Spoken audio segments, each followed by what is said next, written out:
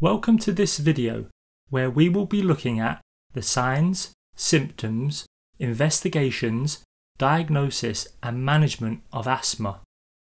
If you haven't already done so, be sure to check out our other video on the pathophysiology of asthma. Let's start by looking at the signs and symptoms that typically present in patients experiencing an acute asthma attack. Because asthma causes reversible airflow obstruction, patients are asymptomatic between attacks, and generally their lung function tests are normal.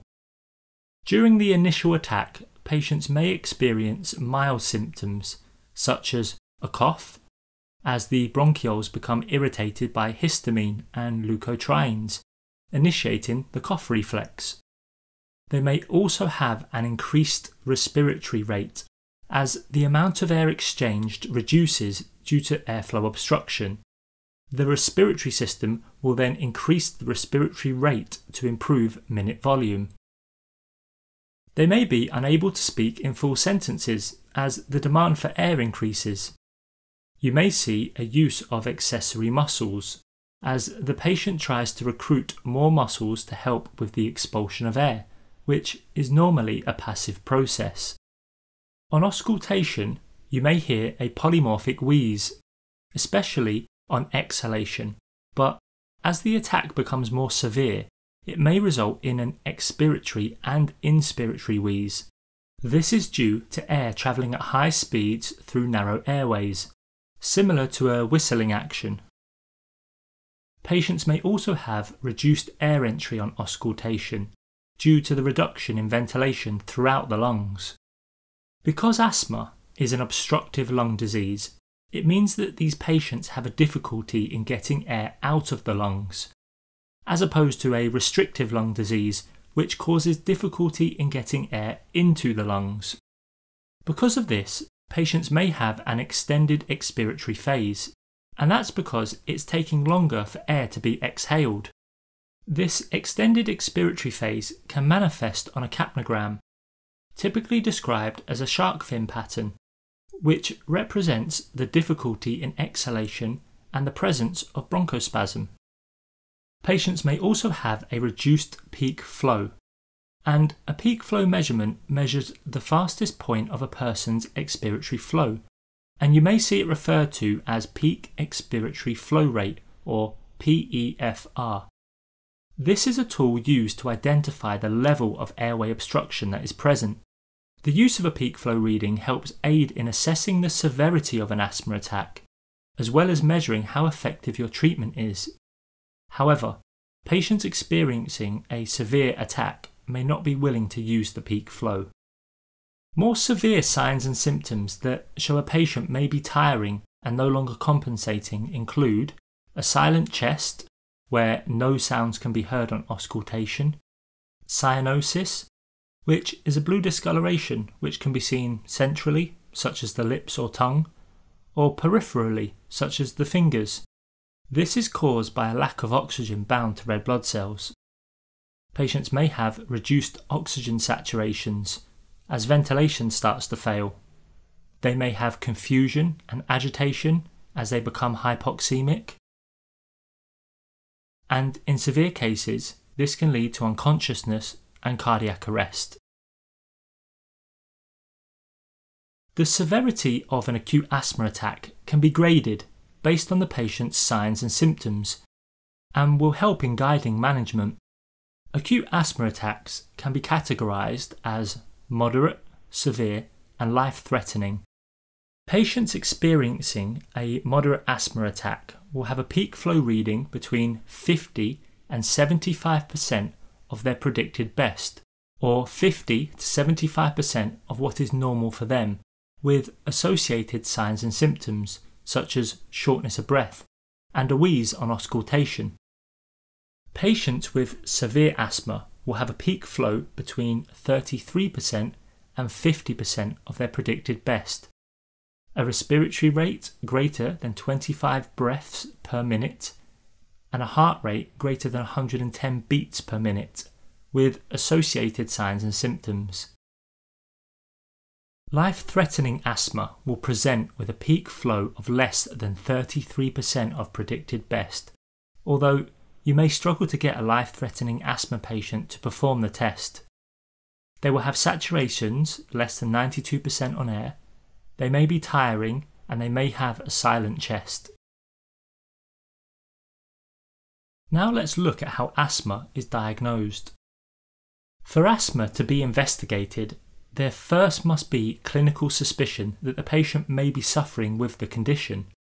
Typically, a patient with undiagnosed asthma will present with a history suggestive of the condition. This includes asthma symptoms which come in episodes. This is because asthma is a reversible obstructive lung disease, which tends to be particularly worse at night. This is because natural epinephrine and cortisol levels are of their lowest of an evening. Epinephrine has a direct effect on relaxing bronchial smooth muscle, and cortisol suppresses the inflammatory response, which we will discuss more in the treatment. Patients who have asthma typically have a history of other atopic conditions, such as eczema, and normally there's a family history. To diagnose asthma, a pulmonary function test is conducted, and this consists of two measurements. The first is the volume of air a patient can exhale as fast as possible in 1 second, and is a measurement of how easily air can flow out of the lungs. It is denoted as FEV1 and stands for forced expiratory volume in 1 second.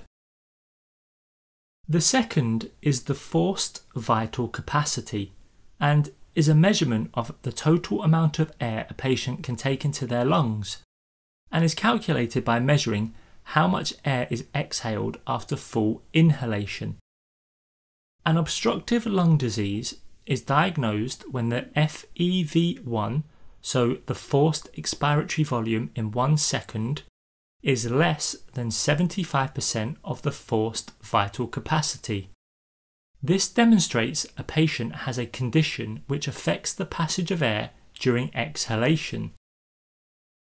We then need to test whether the obstruction is reversible or chronic. This is done by giving the patient a short-acting bronchodilator and repeating the test. If the forced expiratory volume in 1 second improves by 12% or more, then the diagnosis is asthma.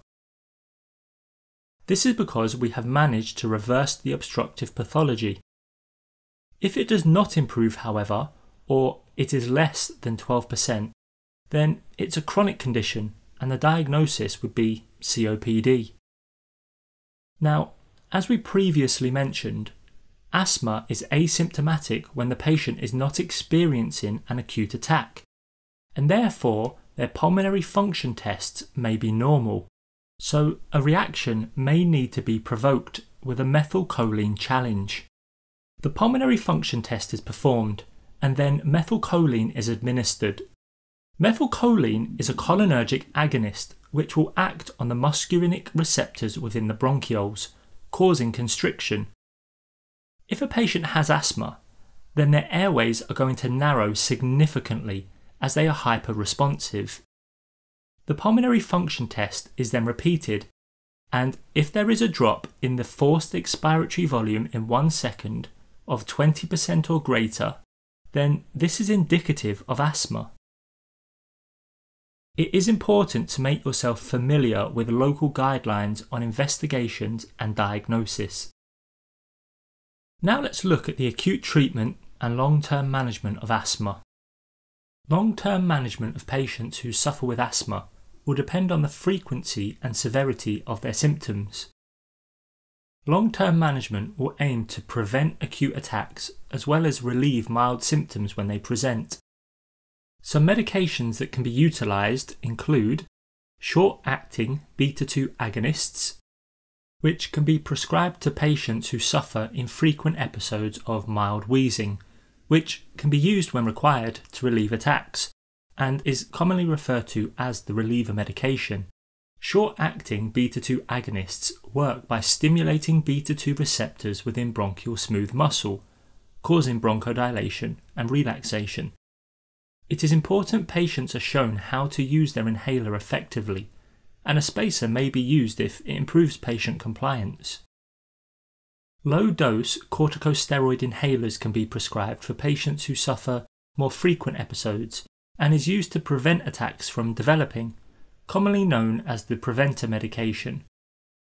A common side effect of steroid inhalers is oral thrush, so it is important to remind patients that they need to rinse their mouth out after use. Leukotriene receptor antagonists can be used, such as montelukast, which will inhibit leukotrienes from binding to their receptors and exerting their inflammatory effect. Long-acting beta-2 agonists may be used if the patient has a good response to them. The mechanism of action is similar to that of a short-acting beta-2 agonist, but it exerts its effect for much longer.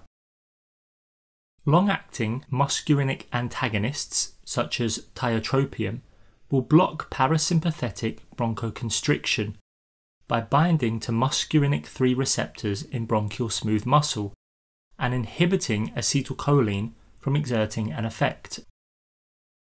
Maintenance and reliever therapy is a combined inhaler of corticosteroids and a long-acting beta-2 agonist, which can be used as a reliever and a preventer. These medications should be used in a stepwise approach, as directed by local guidance. It is important to start therapy based on the severity of symptoms a patient experiences, making adjustments as required.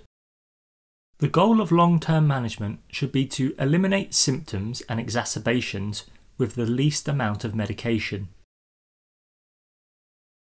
Now let's look at medications utilised in an acute asthmatic attack. Treatment should always be initiated promptly to relieve symptoms and restore normal physiology. In patients suffering with mild to moderate asthma, you can try and encourage the use of the patient's own inhaler, as this is the least aggressive treatment and will teach the patient the correct use of their rescue medication. This encourages the use of their own inhaler and that they won't always require medical assistance if they can manage their own symptoms. We can then utilise a beta-2 agonist.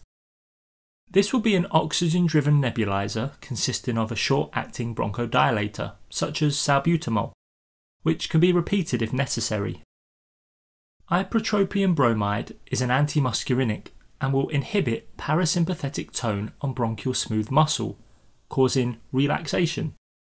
Ipratropium will also help to dry up some of the excess mucus that has been produced. Glucocorticoids, such as oral prednisolone or intravenous hydrocortisone, can be given to provide an anti-inflammatory effect in severe and life-threatening asthma attacks. The management of severe or life-threatening asthma may require further treatment, which includes adrenaline, which is given as an intramuscular injection and will exert an effect on beta-2 receptors in bronchial smooth muscle, causing dilation of the airways.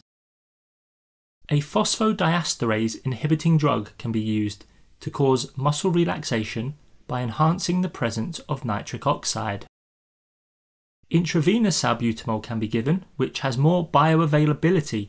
However, the side effects can be worse from intravenous salbutamol, and serum potassium will need to be monitored, as salbutamol can cause hypokalemia. Magnesium sulfate can induce bronchial smooth muscle relaxation by inhibiting calcium influx into cells and reducing the cross-bridge formation in bronchial smooth muscle. And in severe cases, patients may require sedation and intubation. Patients suffering life-threatening asthma will typically need to be admitted to a high dependency unit or intensive care unit. It is important that throughout treatment, patients are continuously monitored for their response to treatment and whether they are deteriorating. To measure response, the patient's respiratory rate can be observed, respiratory effort, peak flow, oxygen saturations, and chest sounds. Patients are typically given a course of steroids following an attack to prevent the secondary attack mediated by leukocytes, as discussed in the pathophysiology video. To recap, asthma is defined as a chronic, inflammatory respiratory condition that causes reversible episodes of variable airflow obstruction due to constriction and narrowing of the airways. Asthma is diagnosed based on clinical presentation and pulmonary function tests. Signs and symptoms include difficulty in breathing, an increased respiratory rate, an increased heart rate, an expiratory wheeze, a cough, and a reduced peak flow. Treatment for long-term management includes preventatives and relievers, which should be used in a stepwise approach to meet the specific needs of the patient. Asthma attacks can be life-threatening, so it is important to assess the severity and treat appropriately. It is important to monitor the effect of your treatment and formulate an appropriate care pathway. Thank you for watching, and I hope you found this video helpful. Be sure to check out our other videos, and if there are any topics you would like us to cover, then please leave a comment in the comment section below.